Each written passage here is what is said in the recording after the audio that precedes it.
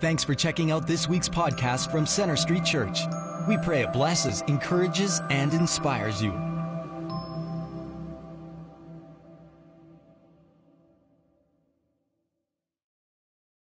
Well, Happy New Year to all of you meeting here at Central Campus, and also those of you meeting together at one of our regional campuses in Airdrie, Bridgeland in the south, northwest Calgary in the Crowfoot area. Those of you who are part of the Edge Home Church Network, and those of you, of course, who are watching online. We're into a new year again, and I'm reminded of the fellow who was really fed up with the way that he was living his life, and so he made this long list of New Year's resolutions that he was determined to keep this particular year. Well, on January 1st, things were going exceptionally well. He was really pleased with his progress, but he didn't want to get too overconfident. And so around noon, he thought it would be a good time to pray. He said, "So far today, Lord, I've done all right. I haven't gossiped, haven't lost my temper, haven't been greedy, haven't eaten more than I should. And I'm feeling really good about that. But in a few minutes, Lord, I'm going to be getting out of bed. From then on, I'm really going to need a lot more help." Amen to that. Well, I trust that you had a restful, Christ-filled Christmas and some good times with those who are near and dear to you. After our Christmas Eve services, Gwen, my wife, and I, we headed over to Foothills Hospital and spent the night awaiting the arrival of our seventh grandchild, who arrived wonderfully on Christmas Day morning. And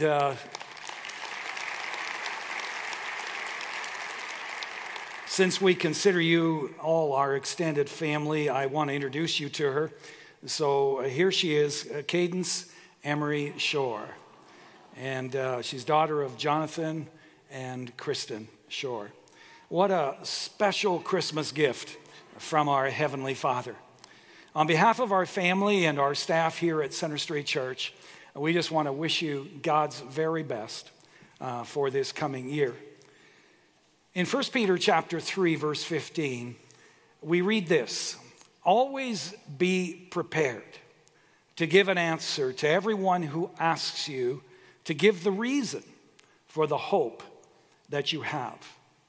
So let me ask you, if your child or your neighbor, perhaps a working associate or a fellow student in the class that you're in, were to ask you to explain what you believe and why, do you feel that you'd be prepared to give a reasonable answer, or at least point them to a credible answer?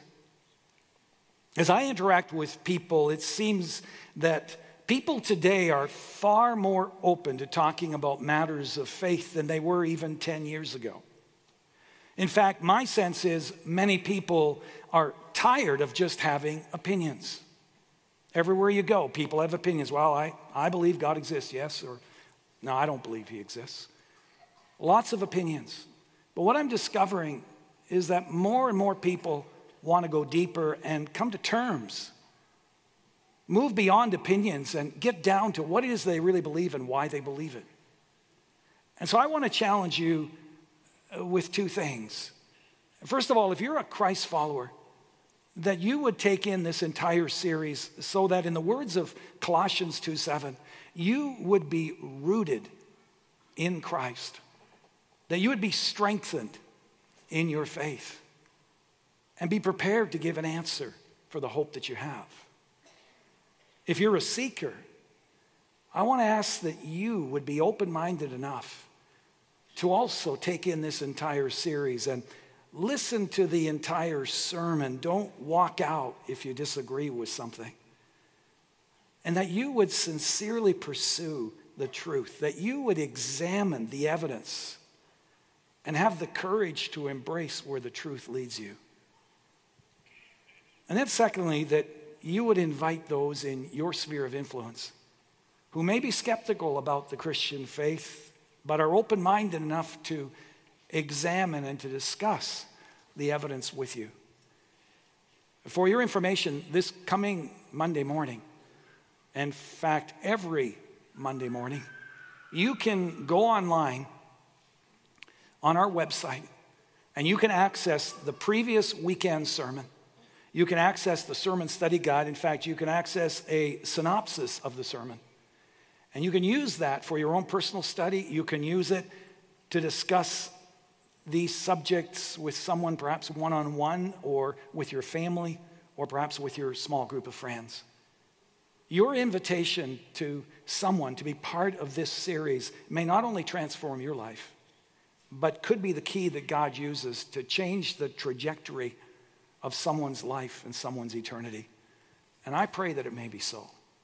So I'm going to invite you to stand, if you would, as we dedicate this time and this series to God in prayer.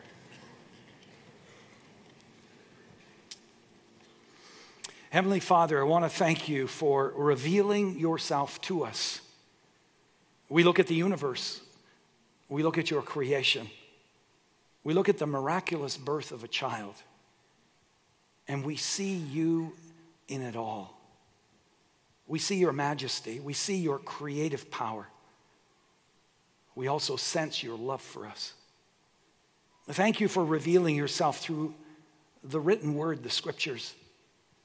Thank you also for revealing yourself through the living word, through Jesus Christ, who came in part to show us what you're really like and how much you love us and want to be in relationship with us.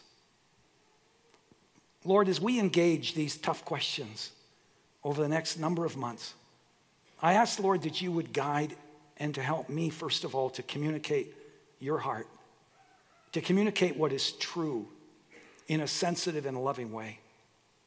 I pray that you would soften hearts, that we would be open-minded enough to really examine the evidence and then have the courage to respond the way that you would have us to. For I pray it in the precious name of Jesus. Amen. You may be seated. Watch this.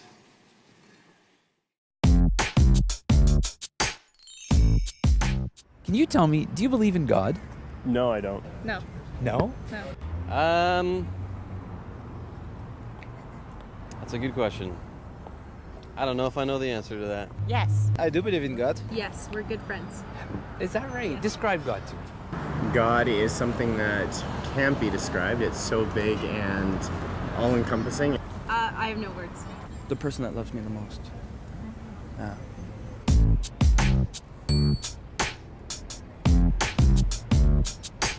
Do you believe in God? Yes. Can you describe him? No, it's just a feeling I have. It's It just a is. knowing. Okay. Yeah. When did you first realize that you had that feeling? I think, well, my mom taught Sunday school and I used to go to Okay, church and okay. I just always had a feeling like, you know, the song Jesus Loves You, it's just a feeling that you had that someone was there taking care of you, and then as you get older, it becomes something else, you know, as you grow up. Just a sense that there's an overarching entity, power in this world, I guess would be the thing. To be honest, I think something had to create everything in the first place. Even like if there's the atoms, something had to put the atoms there. Okay. But now, I don't know if it's just left us to our own devices now, so I wouldn't say there's anyone looking over us or anything.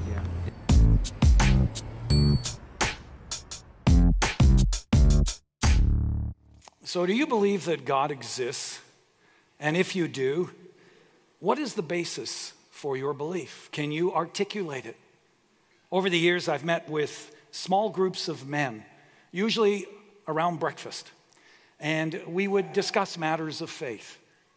In every group, there were always some who did not believe in God and were skeptical of all religions, including the Christian faith. Following one of the meetings, one of the fellows lingered behind, and he said, "You know, I'm just a tad upset." And I said, "Oh, really?" I said, "How so?"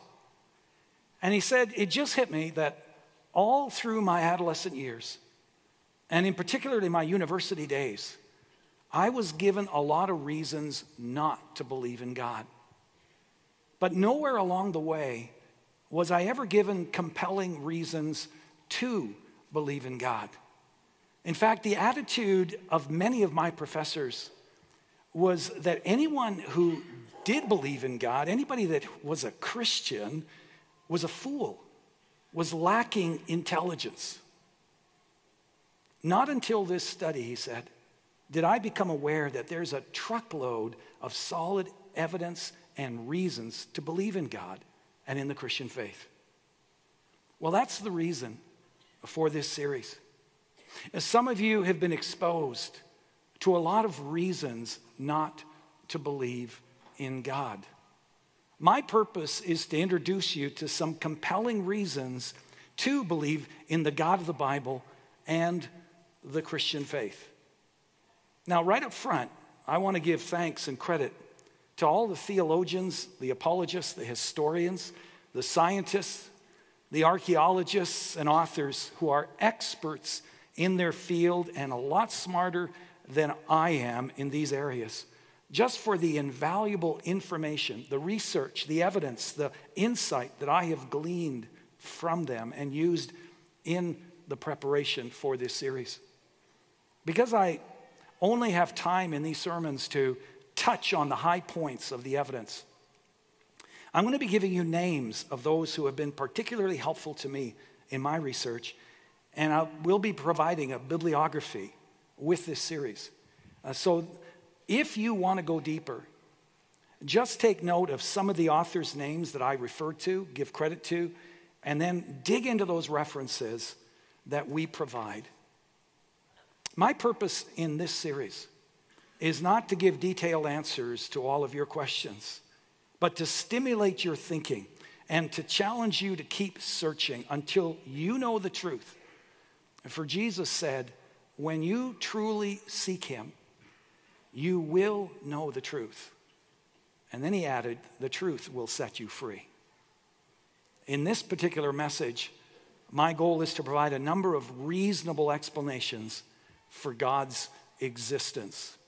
And I say reasonable explanations because it is unreasonable. In fact, it is unrealistic to insist on absolute proof for the existence of God the way that some people and some scientists call for.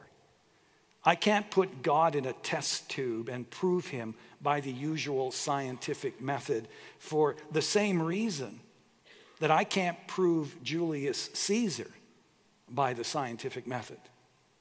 Paul Little says, in order for something to be proved by the scientific method, it must be repeatable. But history, in its very nature, is not repeatable.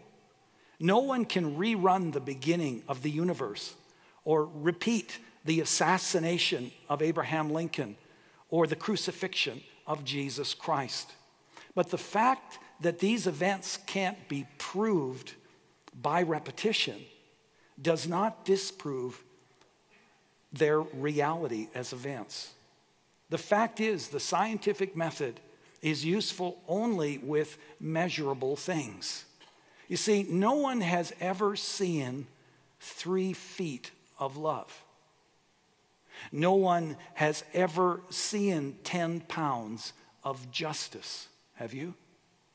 Don't think so. But we know that they're real. We know that love is real. We know that justice is real. And we'd be foolish to deny their reality.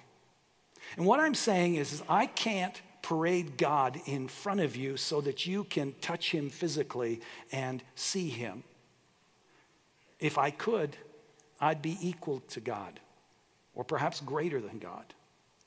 The reality is that almost every dimension of life, we all make decisions based on high probability and seldom with absolute certainty.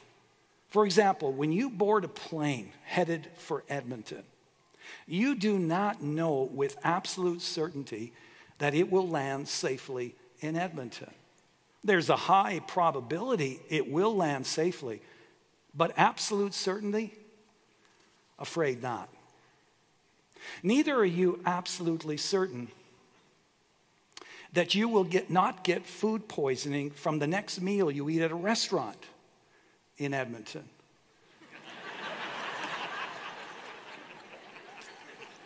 When you go on a roller coaster at West Edmonton Mall, you cannot be absolutely certain that you'll live through that brain-jolting experience. Isn't that true? I mean, it takes a lot of faith to go to Edmonton, right? Just a little innocent fun. No emails, please. We love you Edmontonians, okay? You see, all of us learn to live with a measure of uncertainty. And we grow accustomed to weighing the evidence and making decisions on high probability factors. Bill Hybels points out that even in a court of law, we don't expect the prosecuting attorneys to prove their cases to the juries beyond a shadow of doubt. No prosecuting attorney is called upon to present sufficient evidence. They're called upon to present sufficient evidence to the jury beyond a what? Reasonable doubt.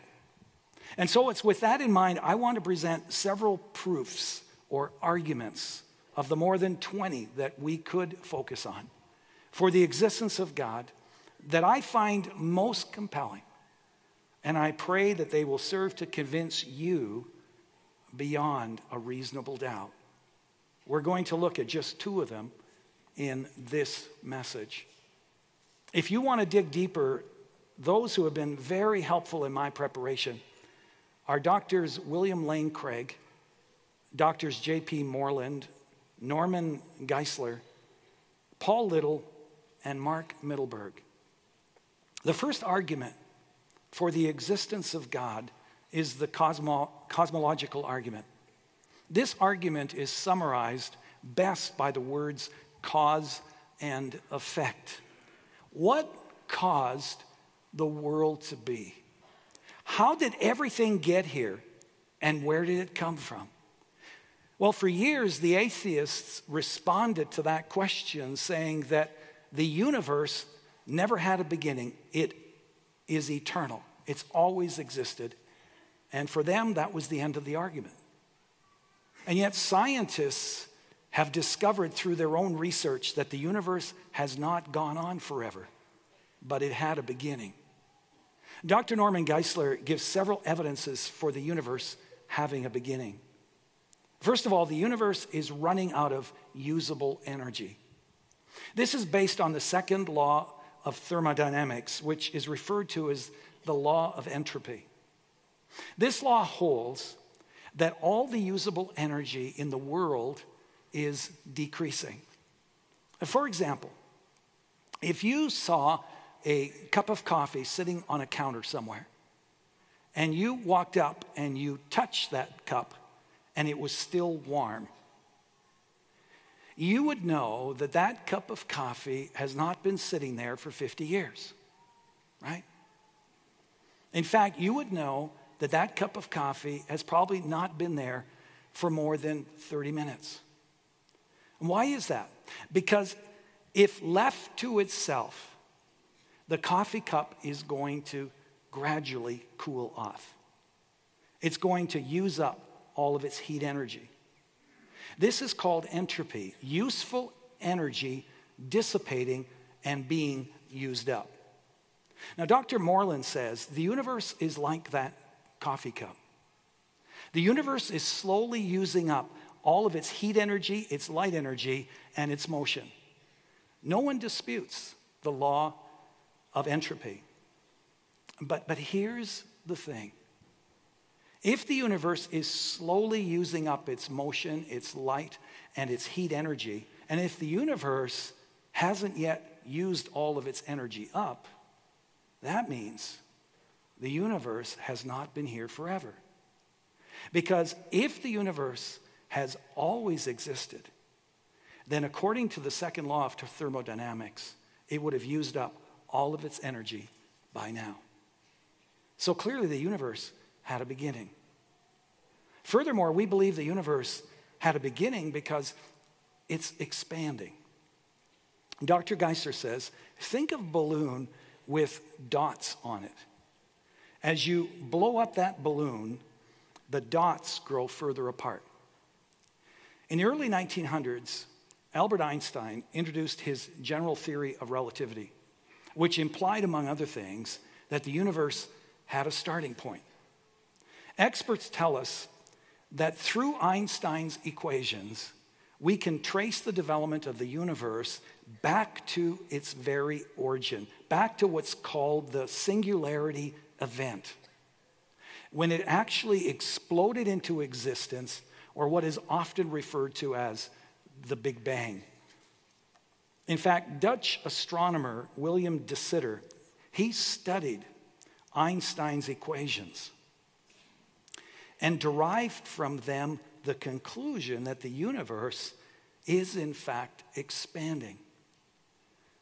Now, Edwin Hubble added on to de Sitter's work by using his 100-inch telescope to verify de Sitter's mathematical prediction.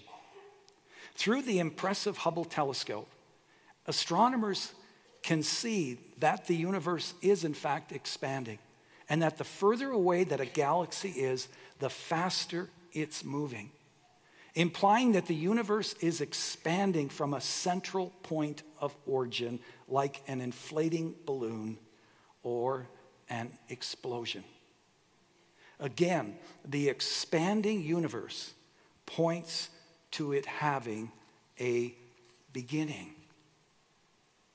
Thirdly, Geisler points out that when the universe exploded into being, it left a radiation echo, the wavelength of which is identical to that of a gigantic explosion. Two scientists, Robert Wilson and Arno Penzias, they both got Nobel Peace Prizes for discovering this radiation echo, which also shows that the universe had a beginning. Now, all of this evidence that the universe had a beginning disturbed many scientists, disturbed many atheists, because it implied a beginner.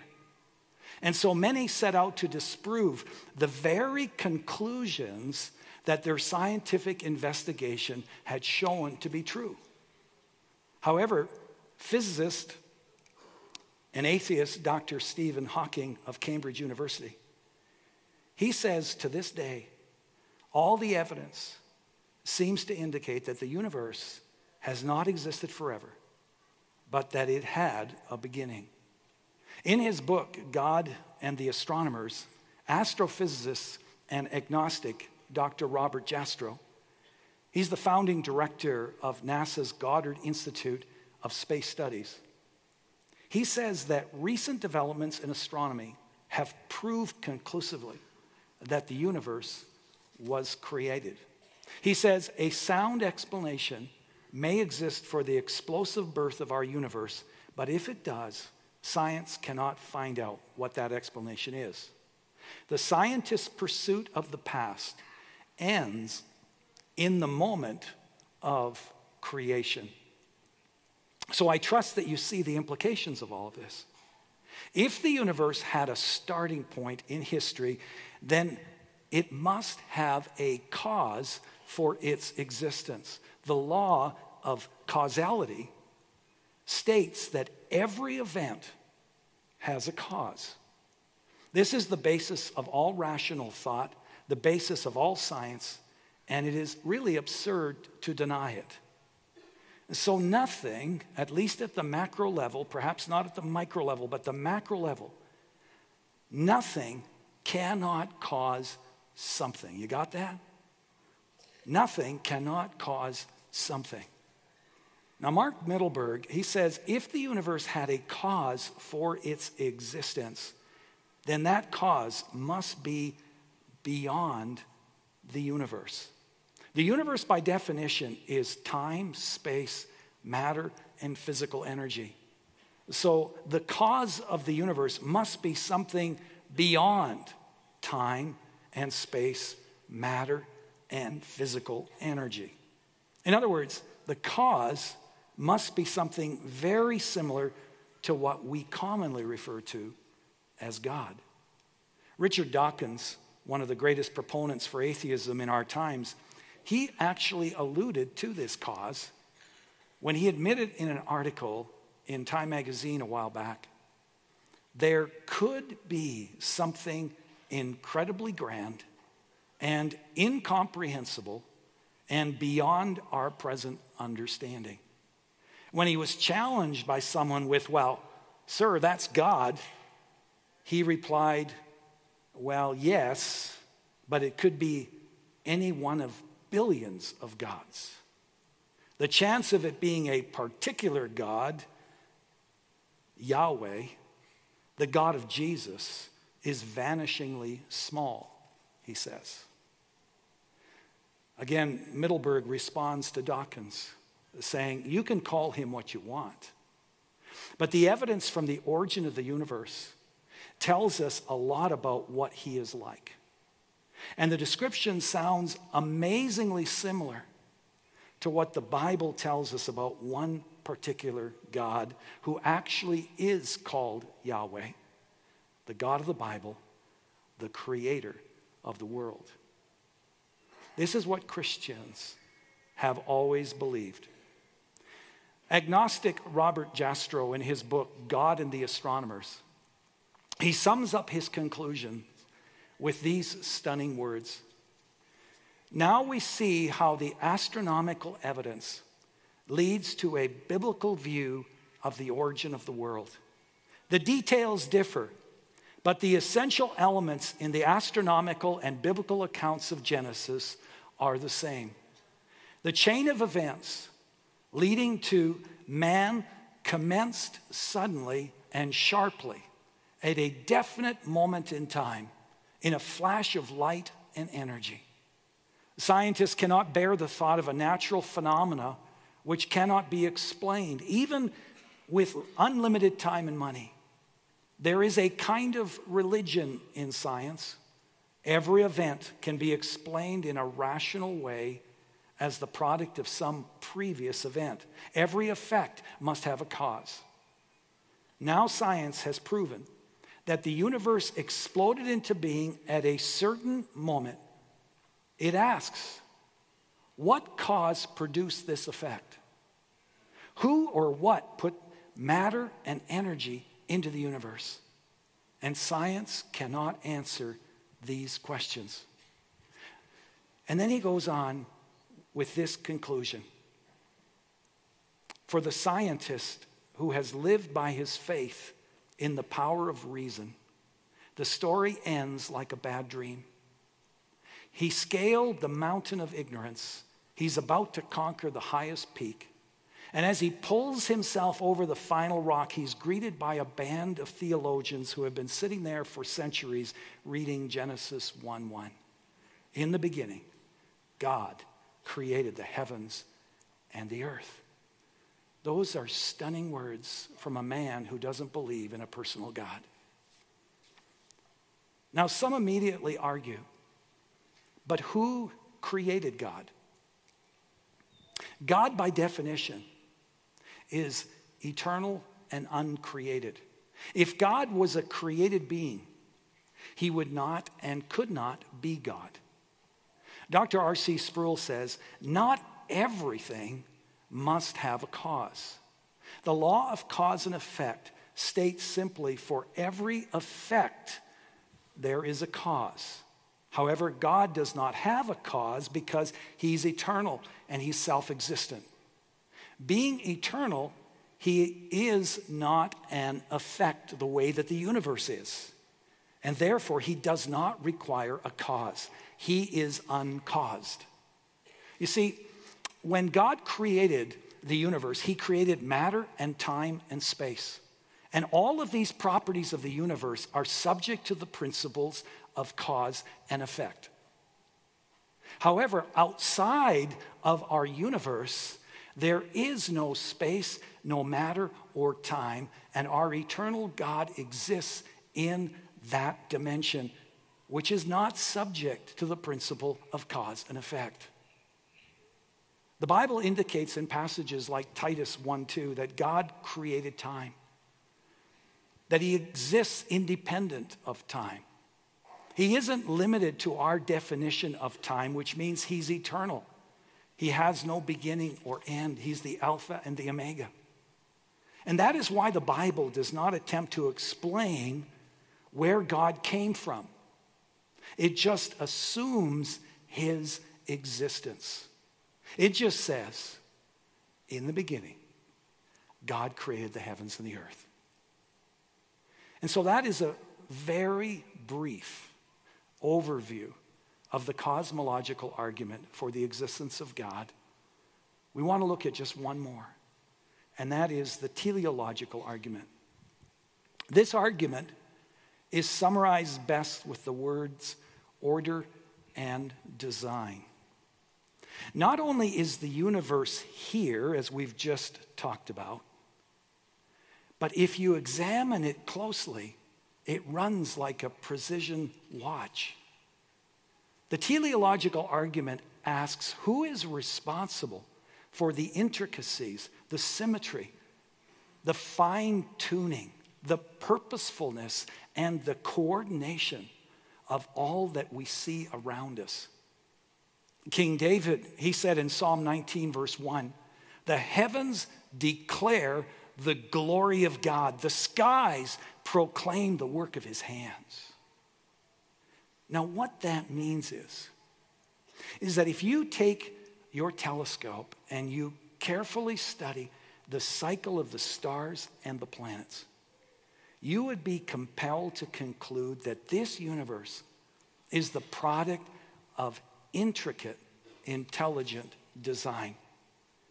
For example, how many of you have had the privilege of personally seeing the Grand Canyon? How many of you? Oh, about 10, 15% of you. So you've been there. Now the question is, does it take intelligence to produce the Grand Canyon? Well, Dr. Geisler says, not really. Now, he goes on to say, I do believe that the finger of God was involved in its formation, but scientifically, you can explain all of that by natural law. Sedimentation, building up over a long period of time, a river eroding through it, yada, yada, yada. However, if you were to go out to Kananaskis this afternoon and see the image of 4 Center Street pastors' faces clearly etched on the side of Mount Kidd, you would say, man, it must have taken an intelligent being to create something like that. A very bored intelligent being, I might add, but a very intelligent being nonetheless. Why? Because, as Dr. Geisler explains, erosion produces things like you see in the Grand Canyon. But no natural laws of erosion have ever produced the faces of 4 presidents of the United States on Mount Rushmore. Anytime we see a complex design, we know from our experience that it came from the mind of a designer.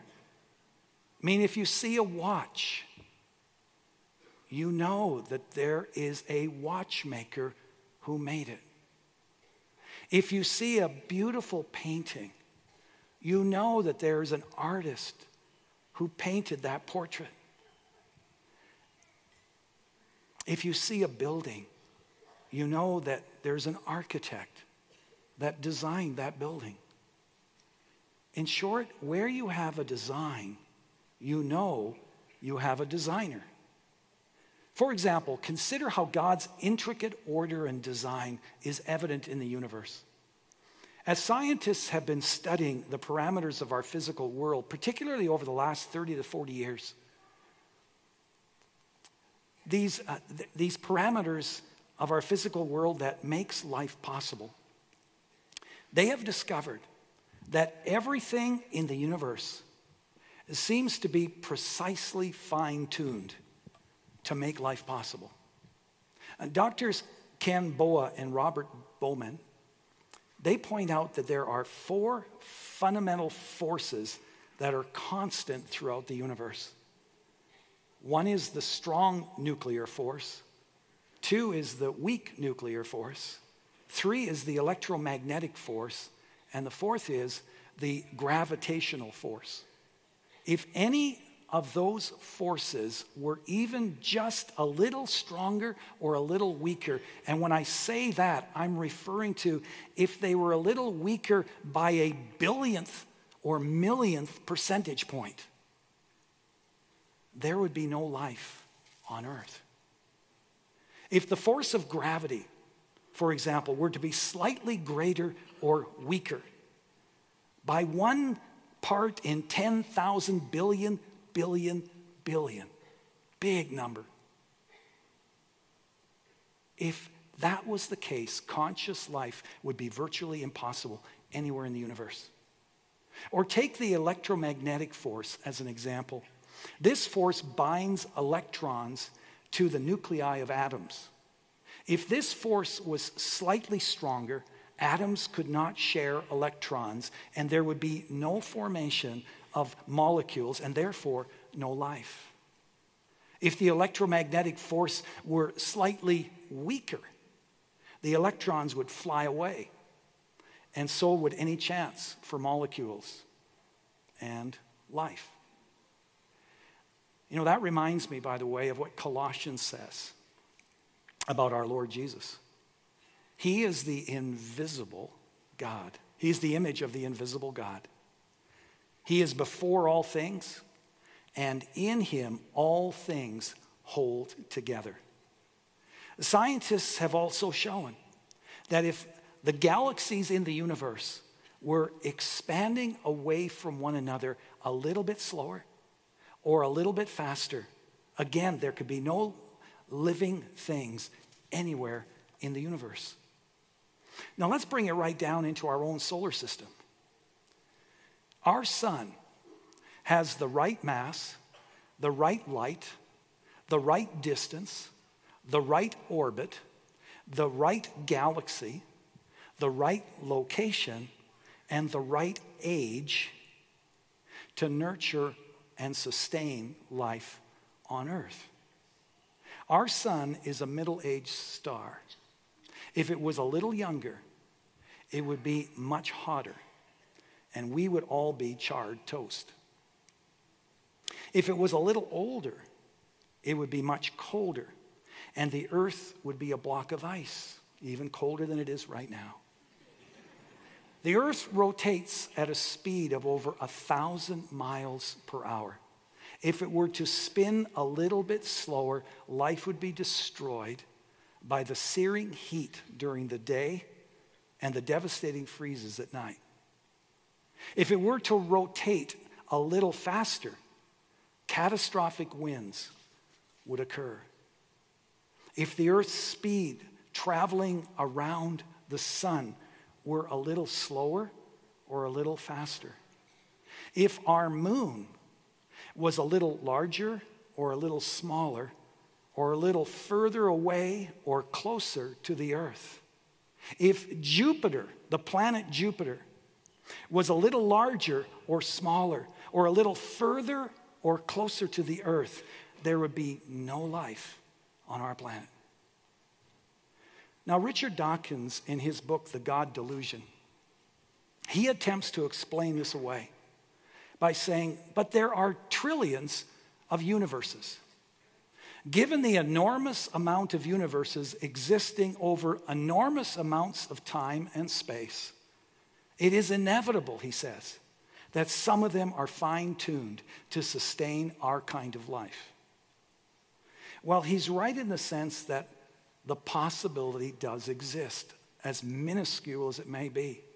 But let's consider for a moment what the odds are of a finely tuned universe like ours that is able to sustain life being generated by chance, as Dawkins wants us to believe. To help us to give us a feel for the odds, Dr. William Craig, he points out that the number of seconds in the history of the universe is about 10 to the 18th power. That is 10 followed by 18 zeros. Pretty big number. The number of subatomic particles or atoms in the entire universe has been calculated to be 10 to the 80th power. Even bigger number. Now, with those numbers in mind, consider this. Donald Page, one of America's eminent cosmologists, has calculated the odds of our life-sustaining, finely tuned universe existing by chance to be 1 chance out of 10 to the 123rd power. A number, says William Craig, that is so inconceivable that to call it astronomical would be a wild understatement.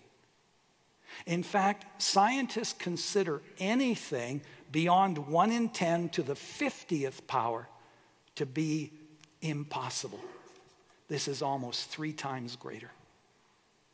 J.P. Moreland says that Anthony Flew, who's one of the leading intellectual defenders of atheists over the last 50 years, he became a believer in God because of this overwhelming evidence.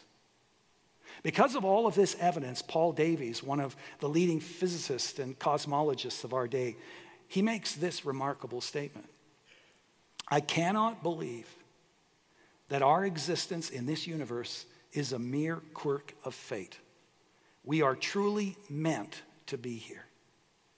That is quite a statement, again, coming from someone who defines himself as an agnostic. Agnostic Robert Jastrow, who has called this the most powerful evidence for the existence of God ever to come out of science.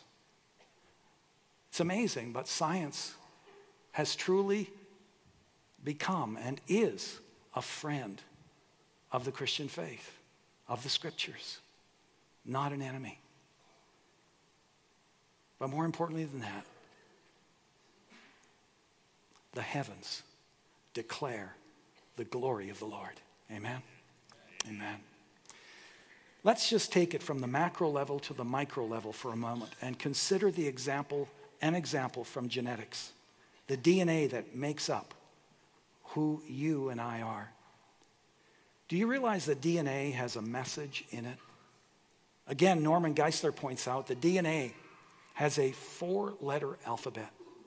And that 4-letter alphabet spells out the code of life and tells each cell in your body exactly how to develop. DNA determines the height, the hair color, the skeletal arrangement of 206 bones, 600 muscles, 10,000 auditory nerve fibers, 2 million optic nerve fibers, 1 billion nerve cells, and 400 billion feet of blood vessels and capillaries. That's a lot of DNA. All this genetic material is coded information. Now, how much information do you think is in a DNA of just a 1-cell animal?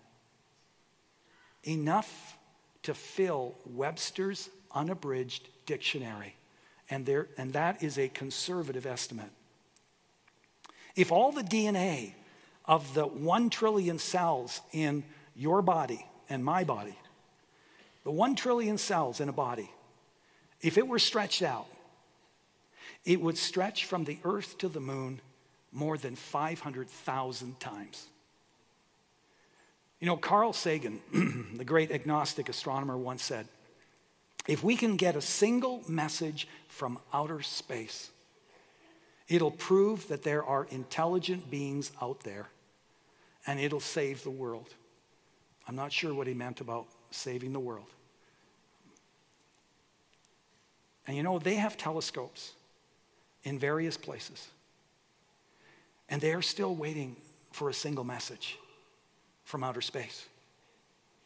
Well, folks, I want you to just think about this. If a single sentence, according to Carl Sagan, from outer space means that there is intelligence out there somewhere, what about the staggering number of messages that's found in the DNA right in your body and my body? Geisler says, for you to deny that there's a creator, that there's a designer of our universe, the designer of man, and it's, in essence, for you to be an atheist, you have to believe that Webster's dictionary resulted from an explosion in a printing factory. All the ink and the paper were there. Someone dropped a bomb and splat. the dictionary sprang into existence. The fact is, he says, it'll never happen. You can drop bombs from now till doomsday, and you'll never produce anything but a mess. You see, natural laws randomize. Only intelligent beings give messages. As far as I'm concerned, to believe that such an elaborate, coded, complex program was the result of an accident, I'm sorry, that requires a whole lot more faith than to believe that our God created it. Now, next week, we're going to continue with some additional arguments for the existence of God. But I want to close by just reading a passage from Isaiah 40, in which God says this to us. To whom will you compare me? Who is my equal? Asks the Holy One. Look up to the heavens. Who created all the stars? He brings them out like an army, one after another, calling each other by its name. Because of his great power and incomparable strength, not a single one is missing. Have you never heard? Have you never understood? The Lord is the everlasting God, the creator of all the earth. He never grows weak or weary. No one can measure the depths of his understanding. My question of you in closing is, as you honestly examine the motivations and the state of your own heart, would you say that you're truly looking for reasons to believe? Or are you just looking for reasons not to believe? Are you suppressing the truth? Trying to explain the truth away about God and his existence because you just want to keep being the center of your own universe and you want to just keep living the way that you are? Over the years, I've had numerous people confess to me that they knew God existed. They just knew it intuitively. But they purposefully avoided God. They latched on to anything that would support their skepticism of God because they didn't want God messing with their lives, messing with their values, messing with their freedom. If you would have to admit that this is where you are at,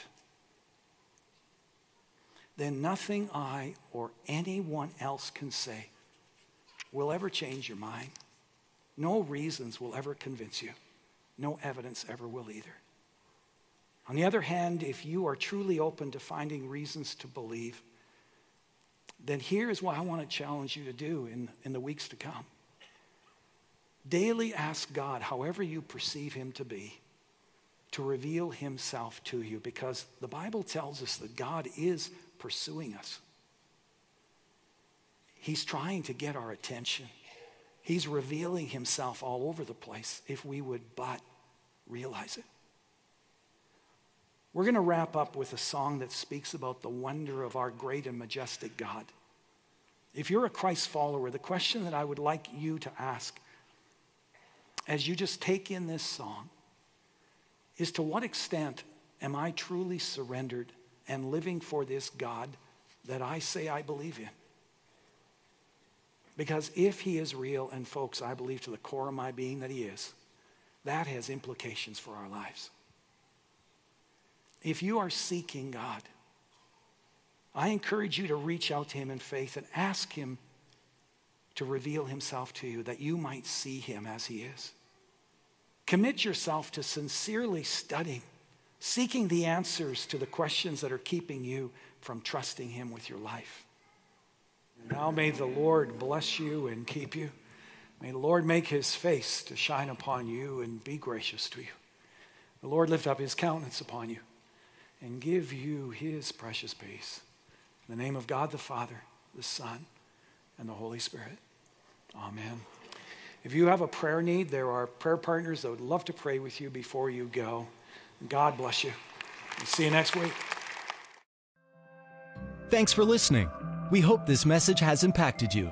We'd like to challenge you to take it one step further and get connected. For any questions or prayer, please visit our website at cschurch.ca. You can also like us on Facebook or follow us on Twitter.